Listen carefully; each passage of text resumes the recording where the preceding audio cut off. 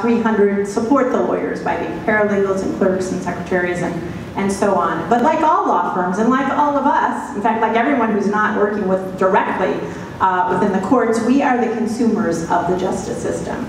And so that's why we need to care about this conversation. The Oregon Department of Justice is the largest law firm in the state, and we hope to provide the gold standard of legal service to state government. That's what we exist for, is to be the lawyers for the state of Oregon. There's hardly anything in the justice system that we don't touch in Oregon. So just to give you an idea of what those divisions are, I mentioned 9. The legal divisions are general counsel. They're the ones who actually give the legal advice to the state agencies, boards, commissions, sometimes the legislators if they ask, or even the governor. We have a trial division that represents the state. If there's a case where the state has been sued, we got to go to trial. We have an appellate division. Our appellate division handles every criminal appeal in Oregon. So if there's an appeal from a conviction, we work on, the district attorneys do not handle those appeals. We handle them on their behalf.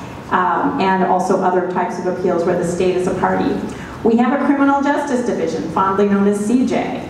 That division has DUI, domestic violence, and elder abuse prosecutors that are called resource prosecutors, and they circulate all throughout the state helping to bring some of the more difficult cases along with district attorneys, or sometimes if they ask us to, we handle them for them.